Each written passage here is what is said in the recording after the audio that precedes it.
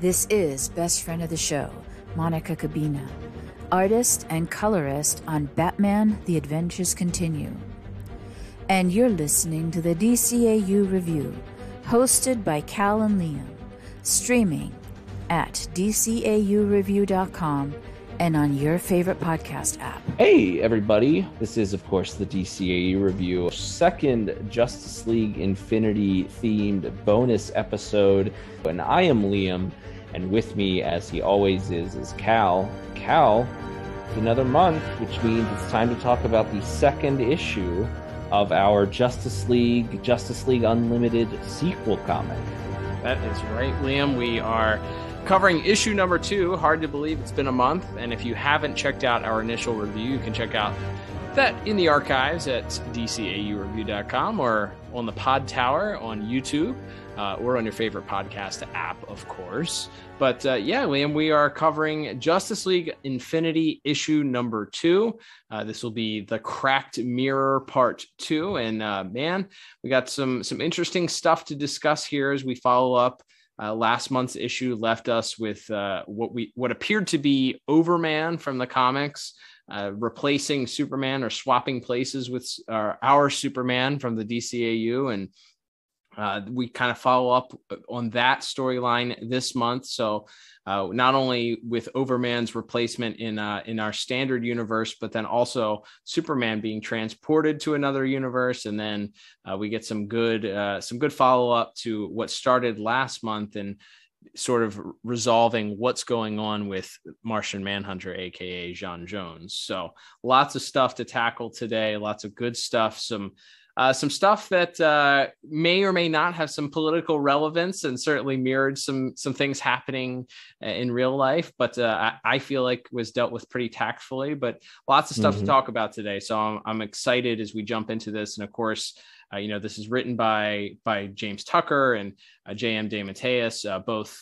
veteran writers from Justice League Unlimited, and Mr. Tucker did pretty much everything on every DCAU series, pretty much, back to Superman, the animated series. And then, of course, this issue also featured pencils by, or is credited as the artist, so I assume pencils and inks by Mr. Ethan Beavers, and then Nick Filardi is the colorist, with Tom Napolitano as the letterer for this issue as well. That is right, and it's an interesting issue. Obviously, as you mentioned, we had that incredibly dramatic cliffhanger of Overman appearing in the place of Superman right as he was in the middle of a romantic rendezvous with Lois Lane, and we don't actually immediately pick up there, and we're going to kind of tackle each story that this comic tells us a little bit individually. So we'll kind of start with, we get this sort of prologue of Amazo bouncing around, and we'll certainly talk a little bit more about this when we get to the art section, but we sort of see him continuing his quest to try to find his purpose. He's in this strange mirrored room. He's seeing visions of his past as well as sort of a few shots of various what appear to be glimpses of other worlds, other multiverses. And he hears a disembodied voice calling out to him, sort of taunting him, daring him to break through this mirrored room and come find them. But before we can sort of find out what's going on with there, we are immediately cut to sort of the, no pun intended, the mirror image or the mirror story of where we saw Overman, where he was very angry and confused at the end of the first issue. We see Superman arriving in his place on this an Earth that is very, very different from the main DCAU Earth. Oh, yes, very much so. Although he does say that there are some incidents that have happened on his Earth that remind him somewhat of what is happening there. But he quickly realizes that this is, in fact, not simply another place in the DC animated universe. No, this is a completely different world, as he's actually swapped places with Overman, who was standing at what appears to be some sort of rally, perhaps, and with a lot of angry people with angry signs and hailing Overman as their savior and sort of supporting him. And there's actually alongside this group of people supporting Overman as he stands on the stage with a a giant tarp with the Overman logo behind him. There's another group of people next to it with signs talking about peace and love and stop hating. And so there's sort of a counter protesting movement that's happening at the same time. And Superman does his best. Initially, he believes that he's still in his own universe. So he's kind of curious as to where, in fact, that he might be, that these people there's actually Nazi signs in the crowd. There's some Nazi symbolism throughout this issue, but there's actual signs with the swastika on it featured in the crowd. And so he gets very angry very quickly as he sees that this logo has been erected and that they are calling for him to sort of continue to lead in tyranny. And he's just kind of like surprised by the bigotry he talks about and the corruption of his symbol that he wears on his chest being used to support this type of hate. And he gets very angry very quickly and is about to almost, it looks like, eviscerate. He stands there with his fists clenched and his teeth gritted and screaming, "What's wrong with you people?" And then he kind of has this little bit of awakening where he realizes, he thinks back to this moment that Pa Kent told him. And I thought it was written classic, absolutely classic Superman in this little scene here, bringing in Pa Kent, something that Pa Kent reminded him of, and kind of brings him back down to earth a little bit with these people that, even though they're spewing this hate and their points of view are very askewed, he stops to look at them as human beings. Yeah, this scene, this is everything you want from Superman, I think. Yeah, as you mentioned, it makes it very clear.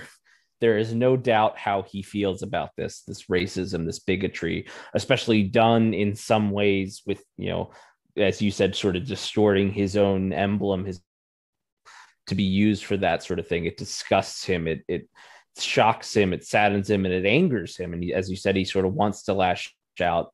He thinks back to the speech, and he talks about these were, at some point in their lives, these were ordinary people who were, who had their perceptions of reality sort of warped by constant lies and propaganda. And he remembers that lesson that he learned, that it isn't about meeting hatred with more hatred. It's about meeting it with compassion, and by trying to be an example of the best of us. And instead of reaching out in anger or in some sort of physical way, he tries to speak to the crowd and tells them that, whatever the struggles that led him to this point, that there's no one who hasn't suffered, but that the remedy to fix the suffering is not to pick a group of people, whether it be or what have you, to sort of lash out at, to try to make yourself feel more superior. That is not the way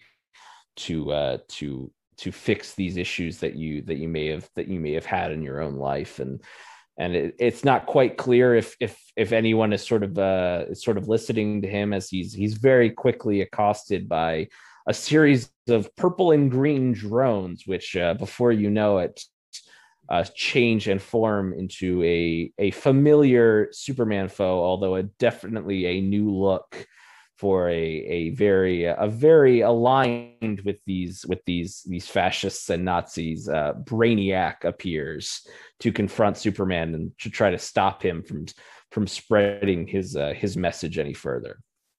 Yep, and from that point, Superman decides to battle directly with the robot. There's, when we next catch up with this scene, he's kind of getting his tail handed to him a little bit, going up against him. And that's where we learn that not only is Overman in charge, but Overman is actually subservient to another familiar Justice League foe, that being one Vandal Savage. We actually get a reference in the comic, one of the comic panels, to although it's incorrectly named the Savage Times, they do reference directly the Savage Time. Which of course is, you can hear our review of that in the archives at DCAUreview.com or on your favorite podcast app. But and certainly one of the most memorable Justice League episodes, and dealt with a lot of the similar themes of Nazism and fascism certainly taking over. So I guess in this reality, that Vandal Savage was able to be successful in his attempt in taking over at the end of World War II. So we get Superman defeating the Brainiac robot and then flying throughout what appears to be perhaps Metropolis or New York City. And there is more Nazi symbolism on a page in a comic book, maybe since World War II at this point, because there's so much of it on the page. Swastikas everywhere. We get a lot of propaganda signs. Certainly done in a familiar font to maybe some and colors that you might recognize politically here in the real world. Maybe done on purpose, maybe not sure. Maybe a wink and a nod, but probably not. knowing the writers and their purpose for writing this. But as Superman is going up against some of the Reich's forces there's a portal that opens up and Superman is sucked into it, and there he mates up with a couple of interesting names that we recognize, but maybe not the faces. That's right. He meets up not only with a group name we may recognize, that being the Freedom Fighters, sort of a classic World War II era DC superhero team with characters like Uncle Phantom Lady and the Ray and people like that have served in years. But this version is quite a bit different. Not only do we have a gentleman by the name of Abraham, though people call him Zod, we also feature someone referred to as Doomsday, but who also seems to we have someone referred to as Doomsday that also seems to have a sort of muddy Clayface-ish complexion to him. Mm-hmm. So maybe a little bit of a mashup there. And then I could be wrong about this, Cal. And I haven't really checked to see if this has been floated elsewhere. But does this young lady who is referred to as Metallo, did she remind you of maybe a character we met in a certain heavy metal episode of Superman? Absolutely. That is without a doubt. I would put lots of money on that's Natasha Irons right there. I think the character model looks very similar. It would make sense because that episode also featured Metallo. So having her maybe be this universe's Metallo would make sense. We don't get much of an explanation after that because that's sort of the last that we see of this Superman for this issue. So I'm sure we'll be able to learn more about them in the next issue as we learn about these freedom fighters from this universe here, the General Zod or Abraham Zodesta. But this would be technically, I guess, the first introduction of General Zod to the DCAU, would it not? Or so Zod has appeared in a couple of comic book DCAU tie-in books that I think would, at least one would be sort of decidedly not in canon. There's an issue of Superman Adventures actually called Supergirl Adventures. It was renamed for that issue where they sort of established the idea that Zod was actually an Argo, not the sister planet of Krypton. That he was a general on Supergirl's planet, and that he actually comes to Earth and attacks her. Actually, doesn't interact with Superman. That issue involves, I think, her reactions to kryptonite, which I guess hadn't necessarily been established of whether or not kryptonite would affect her in the show yet. So that one I think falls out of canon. We also that character actually sporting a very similar look also showed up in a later issue of the Justice League Unlimited tie-in comic. But this is as far as like what could be considered like fully canonized version of General Zod. That remains to be seen. This could be the one, though. There you go.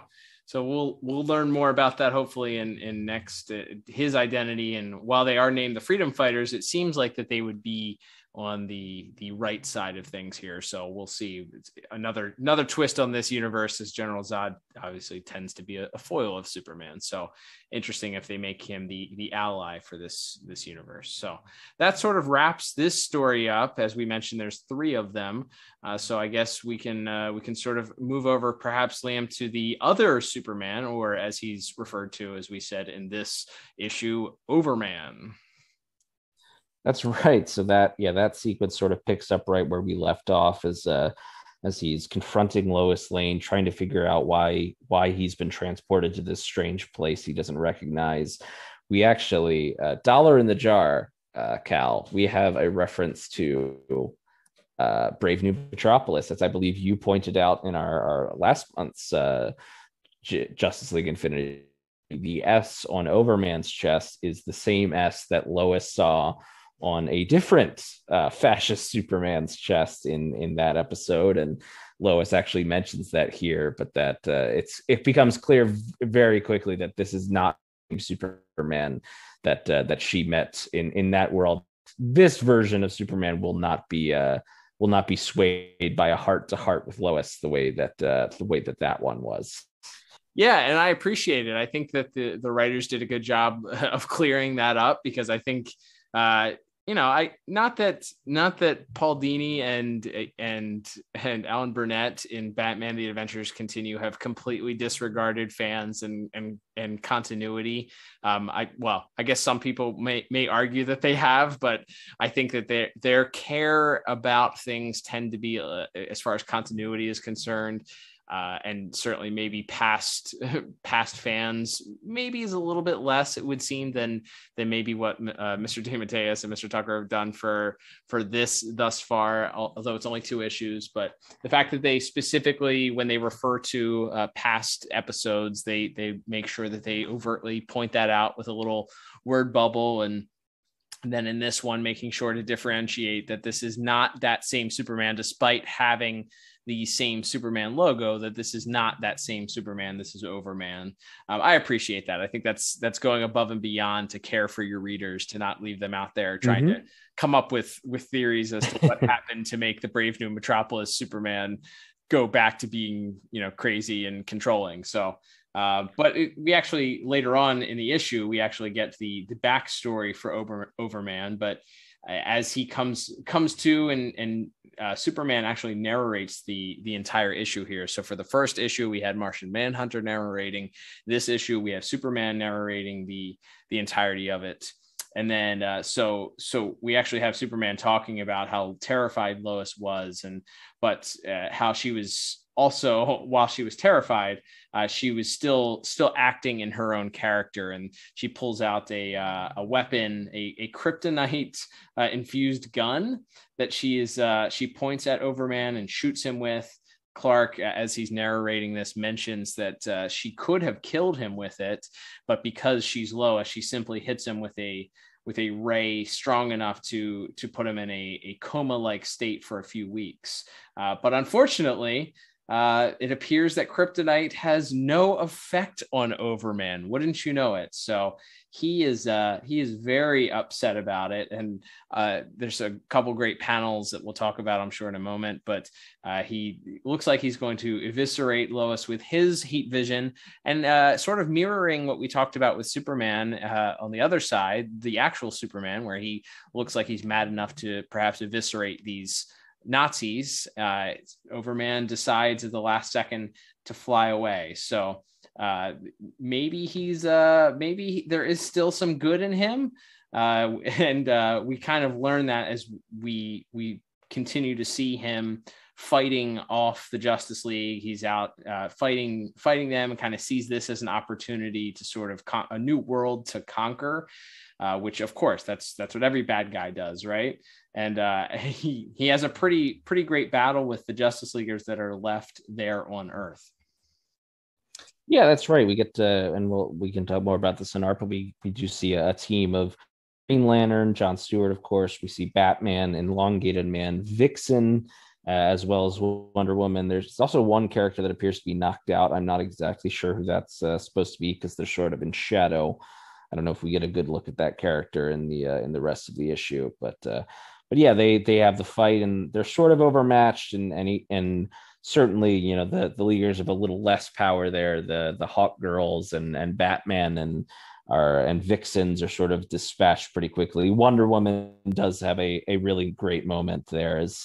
As mentioned, this is a very fascist, a very Nazi Superman, and he's insulted that a woman would dare defy him and try to stop him, and she and Superman sort of, or Overman sort of, seem to fight to a standstill, when in fact we get the reappearance, and that is sort of our C story for this issue, is the official reemergence of the Martian Manhunter, who is able to disable him using his telepathy. And as he does, we do see a sort of quick collage of shots of Overman's origins, from Finn Kal-El escaping Krypton as the story as we know, but then some point being raised by Vandal Savage in this Savage Time universe, and even falling in love with his own Lois Lane before ultimately deciding to kill her when he finds out that she is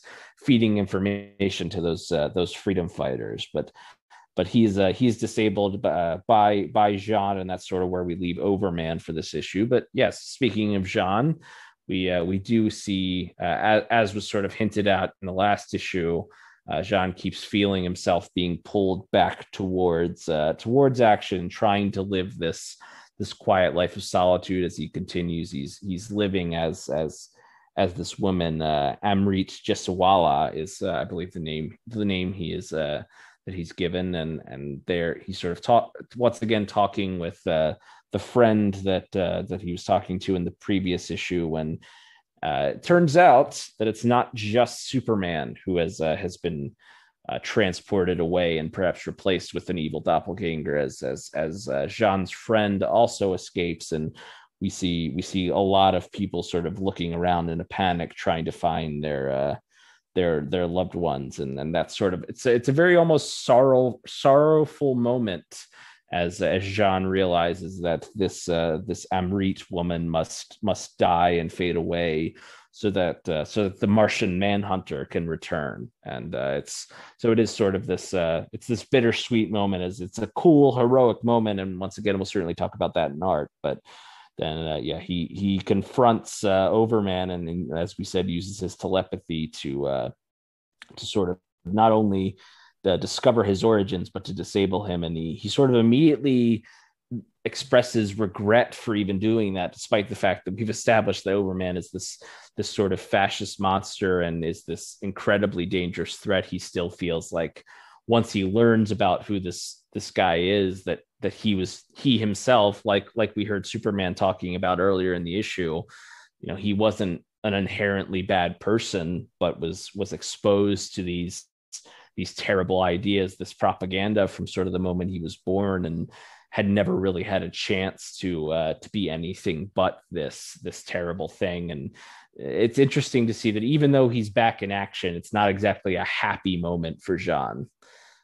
Yeah, he sort of reluctantly, we saw him struggling with that in the last issue, and I think continuing that thread here, and really ultimately not jumping into action until his direct friend was affected by it. So you see, once it starts hitting close to home at that point, he kind of decides at that point and surrenders to the idea that he has to figure out what's going on. And yeah, I love that John has such a great conscience about him. He does this thing and invades Overman's mind and sort of overpowers in that way, and is immediately, as you said, filled with regret. And he's recounting to Wonder Woman how he's just Overman ultimately is just a broken version of Superman. He's just a broken man, and is certainly regrets invading his mind the way that he did. And Diana tries to reassure him that that he had no choice, and he comes back with a very honorable way of expressing back to Diana that, hey, there's always a choice. And just as he's about to sort of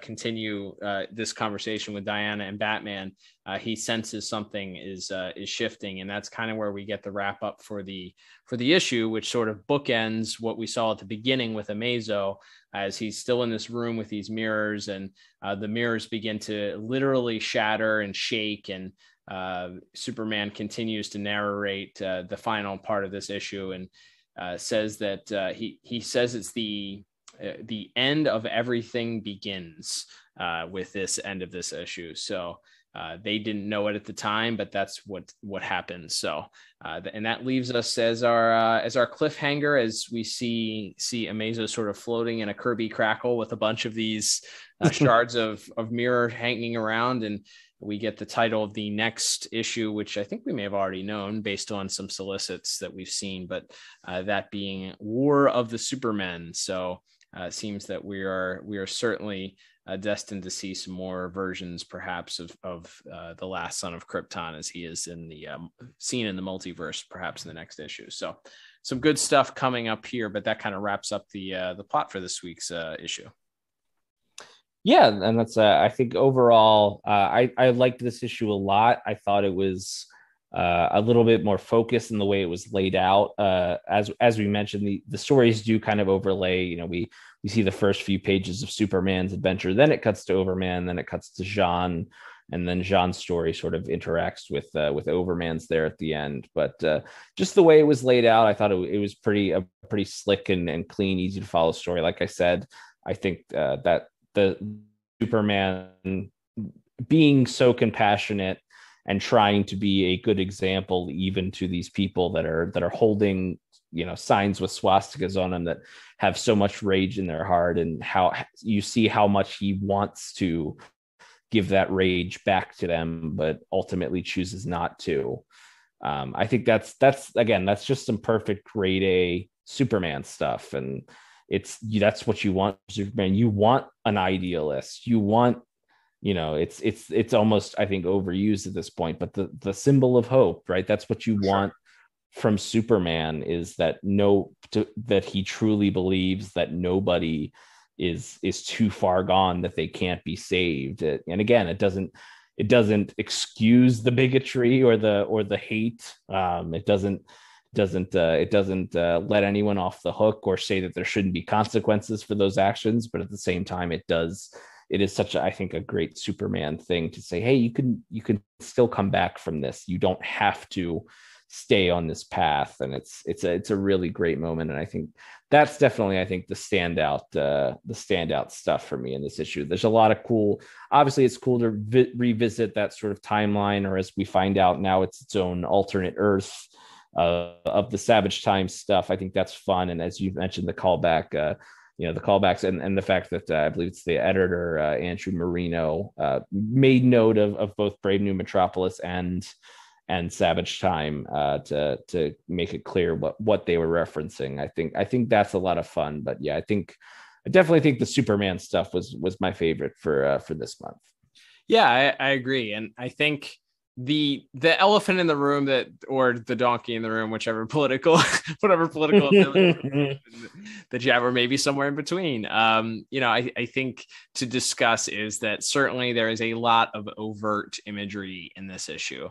It's overtly speaking out against, a lot of behavior that is generally, I would hope to say that the majority of Americans find unacceptable, and certainly is relevant to conversations that have happened over the last, 4 years, 5 years, but have been around for a long time in America. So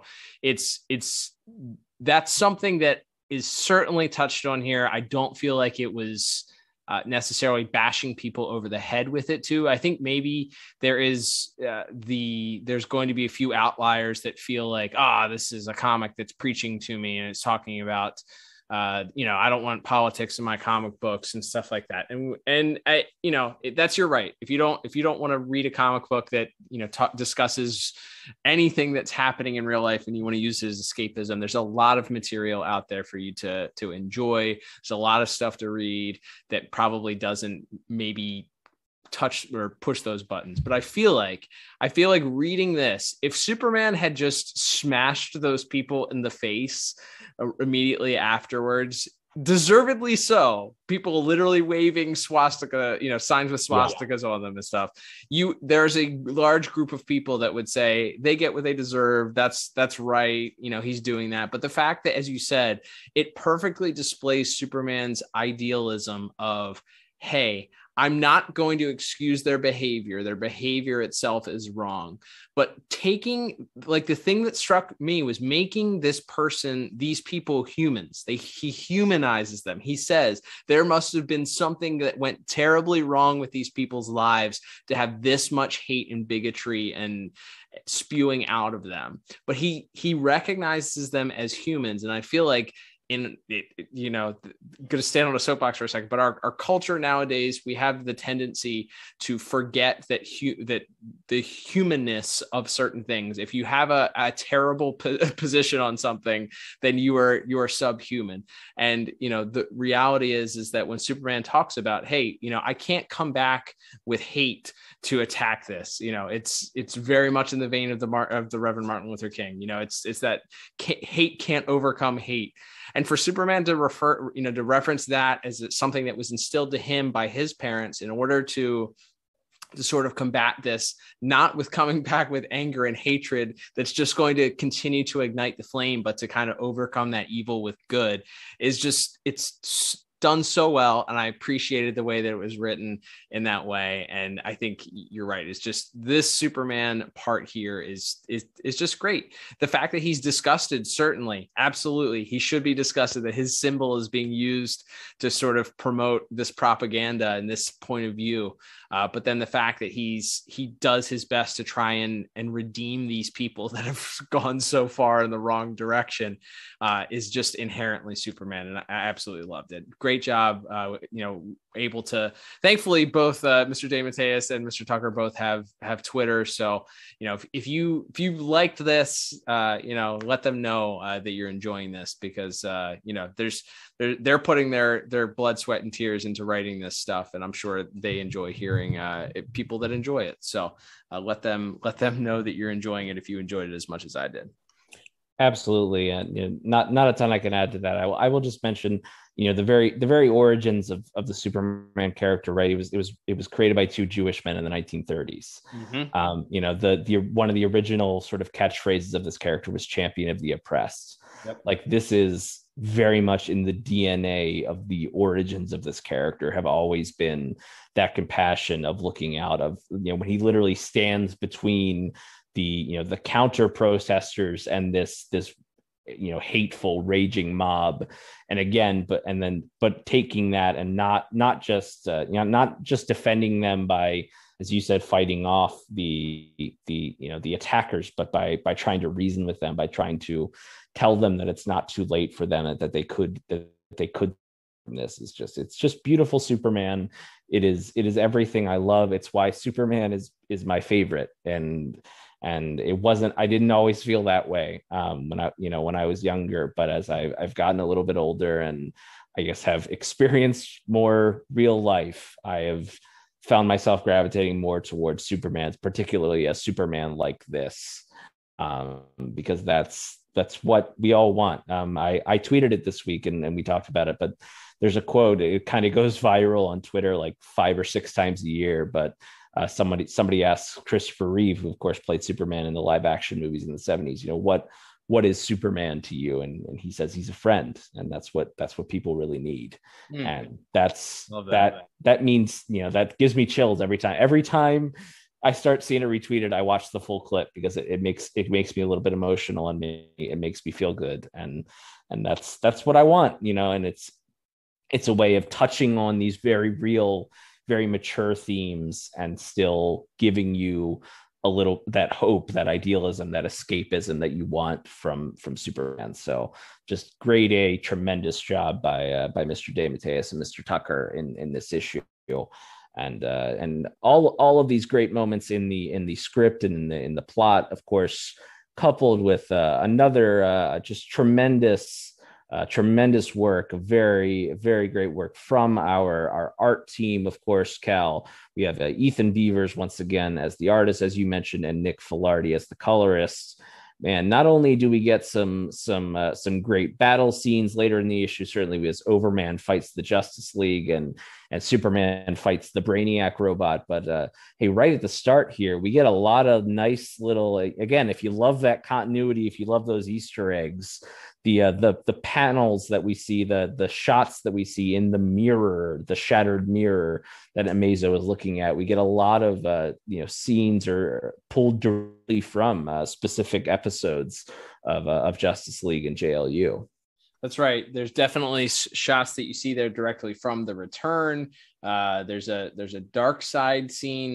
Not quite sure what that dark side scene directly maybe from. Certainly one of the other Justice League or Justice League Unlimited episodes. Maybe even Superman, the animated series. We get a shot of the Justice Lord's Wonder Woman also there. Mm-hmm. We see Solomon Grundy, and from the episode where he and Dr. Fate with Dr. Fate that we actually just covered not too long ago in our month of magic.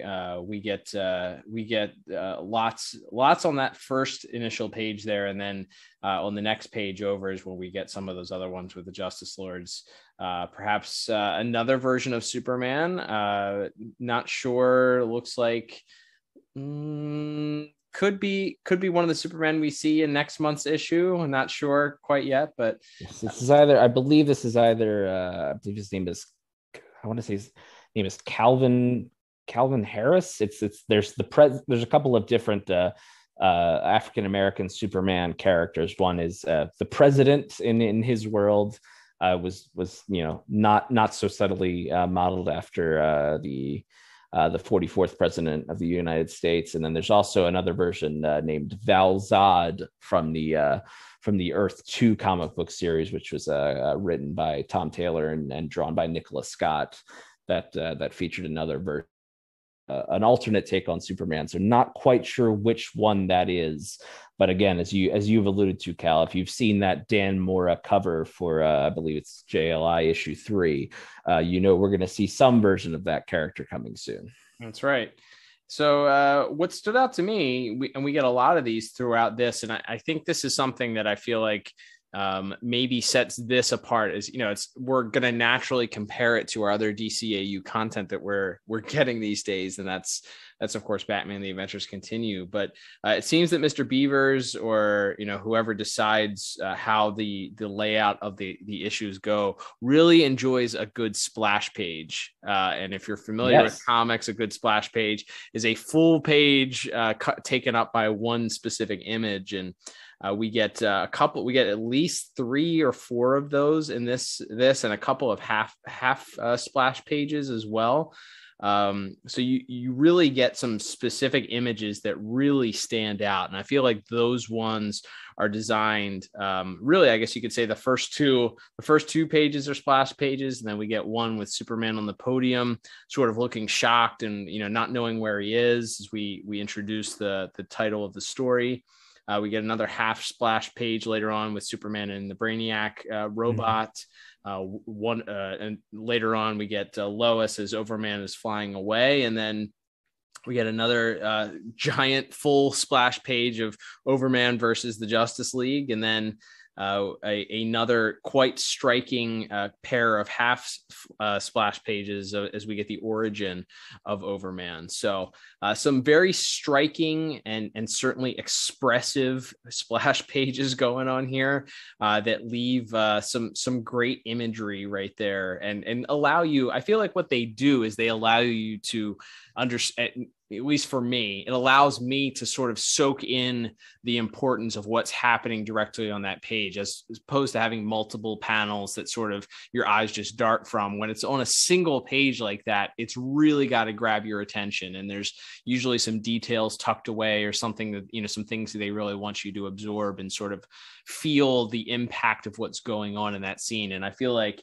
not only those first 2 pages with Amazo, but then that first shot of Superman standing behind the podium, he's has this expression of terror, and I feel like it comes across very much. You can almost hear the chanting of the crowd standing there in front of him as they look on angrily. So it's a very striking image in that way, and I love the way that Mr. Beavers uses those splash pages throughout the issue.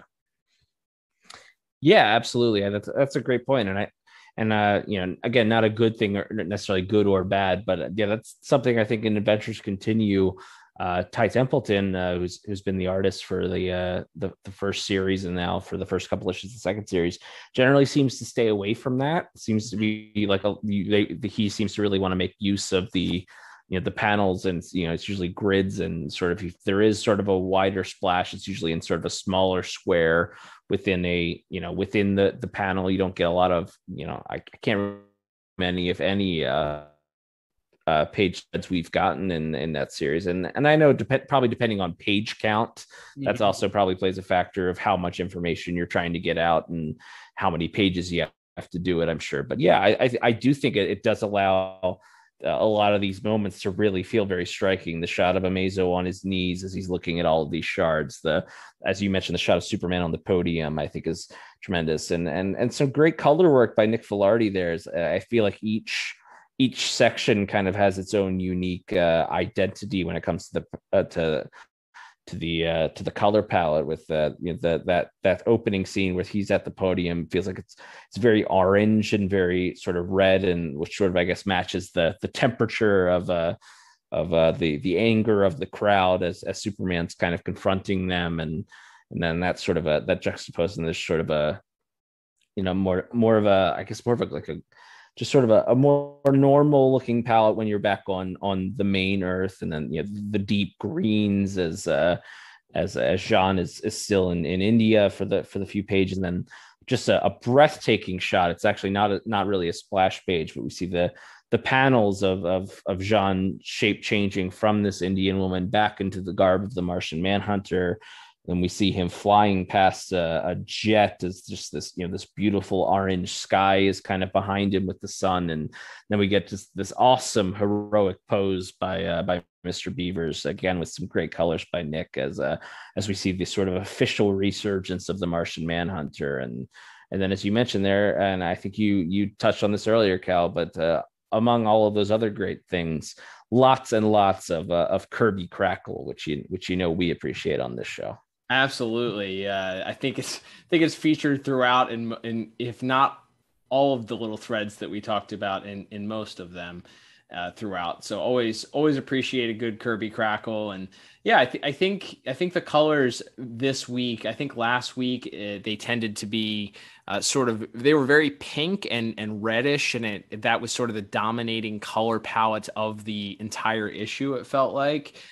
So that led, I know that last week, to me, one of the things that I shared was that it didn't quite feel like we were maybe in the world of Justice League. And I think, weirdly enough, and it speaks to the power of sort of the visuals that you're using, but even though this art style continues to be more like a Bruce Timm draw, it is very much Bruce Timm's style of drawing. It's just his comic style of drawing. So Mr. Beavers does a great job of using his own style, but certainly feeling very similar, like it belongs in that world of Bruce Timm. But I think the color palette this week really grounded me that this is a DCAU story. Everything that you talked about, from the colors, sort of enhancing the Superman aspect, as he's dealing with the anger and the rage and the hatred, the reds of that, and then the more darker tones that Mr. Filardi uses in the interaction with Superman and Lois Lane, and then you get some great Kirby crackle coming out of the kryptonite ray gun that Lois uses, and there's a green haze there, followed up by this series of panels where Overman looks like he's about to obliterate Lois, and the entire panel is actually shaded in red as it appears he's about to blow her away before flying away. And then I think the green matching, maybe not an accident that where Jean is staying is also very green, him being a green hero in and of itself. plays into that. There's some great shots of him, as you said, that whole page of him doing the transformation, flying past the plane, and then sort of flying at you as he kind of crosses over between two panels, I thought was a great shot. And following that up with the splash page of the Justice League taking on Overman, just fantastic. The visuals are great. I think the pages that really stand out for me back to back, you have the story of Overman, and there's a very expressive sort of, you can almost hear a George Newbern cry coming out of this Overman character, as he's going through this anguish, as John is inside of his head learning his story, and then sort of a similar set of anguish as he learns that his Lois is actually a spy. So I think it works very well. And then we wrap up with this final section of visuals of Amazo being sort of blowing a hole through this mirrored room where he was, and we're back to these light blues and sort of juxtaposed to his neon yellow colors. So the visuals this week, the artwork, just amazing. Mr. Beaver's style continues to be true to the DCAU, but certainly his own style, and several different panels I think are just breathtaking when you look at them, and just really great pieces in and of themselves. And then when you put them together, making up this entire issue, just great. Absolutely, yeah. Just another example of, we've really come to enjoy, both with this and with, of course, with Batman the Adventures Continue, just seeing the way that not only a really fun script, but then those really dramatic visuals, as you mentioned, when we're inside Overman's mind, and we see him and Lois sort of happy, and then we get the incredibly haunting, like almost completely silhouetted. We just see the bottom half of her body as they make mention that she was that there was a noose wrapped around her neck. They don't show her hanging necessarily, but they certainly imply that. And sort of the dramatic Overman on his knees in mourning of that, and then that final page as Amazo has seemingly shattered the mirror and is sort of being sent through with all these waves of energy. They kind of do an interesting kind of blurring effect on that page as well, which I thought was pretty cool. But overall, I think this is another really strong issue. It's very, again, I think they make the most of the story they had to tell, and you combine that great story with some really dramatic visuals. Everything feels like it has impact. Just the little shots there, and again, we sort of find out later why, but Overman has this rage in his eyes, and we cut to, there's just these 4 panels, and it cuts to Lois, and then we cut back to Overman, and his eyes have glowed red, and and it's back to Lois, and we see her sort of putting her hand up, and the whole room is glowing red. And then as she stands up, she realizes that he's left and that he spared her, and then we're sort of returned to the natural color of the room. It's just some really tremendous stuff all the way through the issue, and kind of all 3 of our main stories here. So yeah, this is another big thumbs up for me. I thought this was I liked issue 1 a lot, but I thought maybe it was a little scatterbrained, especially with the sort of random parademon invasion in the middle of the issue. But this one, I thought both from a script standpoint and from a visual, an art standpoint, just really everything felt on point. And I thought this was a great job of taking maybe a pretty solid start and just going, let's take it up a notch. Let's get even better from here. Yeah, I agree. I think it got me excited for what's coming next. At the end of last month, like you said, I liked it. I enjoyed it. We're not going to turn down DCAU content, but it just felt like maybe another issue of Justice League Adventures or Justice League Unlimited, that the tie-in comics. It didn't really feel like it was unique, or like they necessarily were launching into this big event. And this sort of, I think, definitely has got me a lot more excited. I'm excited to see what's coming next month, and certainly in the issues beyond this. So we are in store for a fun rest of the summer, and then into early fall here, as we track with these great writers who are doing their best to bring us some excellent DCAU content. Absolutely. Well, that will begin to wrap us up for this episode, Cal.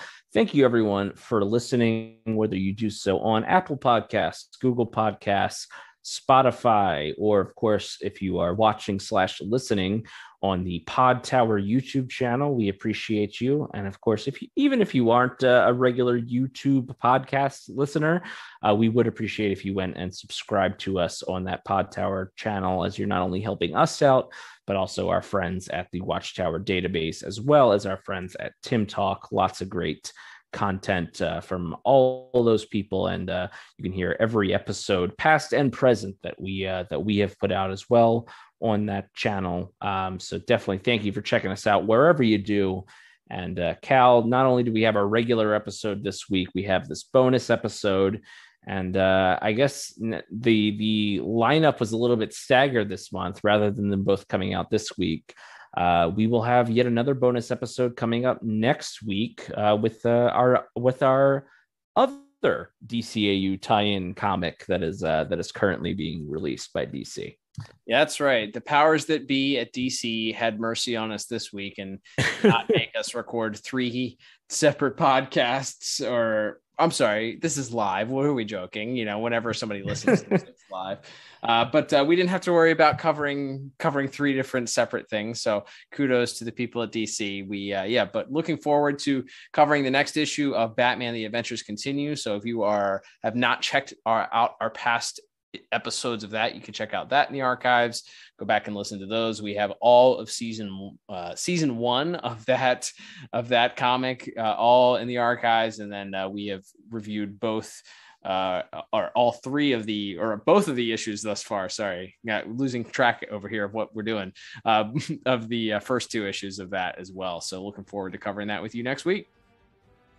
Absolutely, Cal. Looking forward to that. Lots of DCAU comic book goodness to talk about, and definitely want to hear from you, the listeners, whether you add us at DCAU Review on Twitter.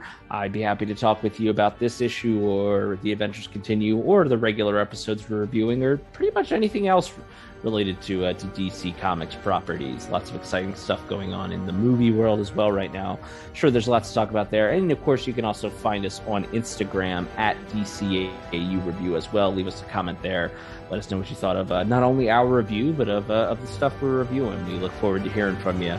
But until our next episode, I'm Liam. And I'm Cal. And we'll be back soon with another episode of the DCAU Review. Bye-bye.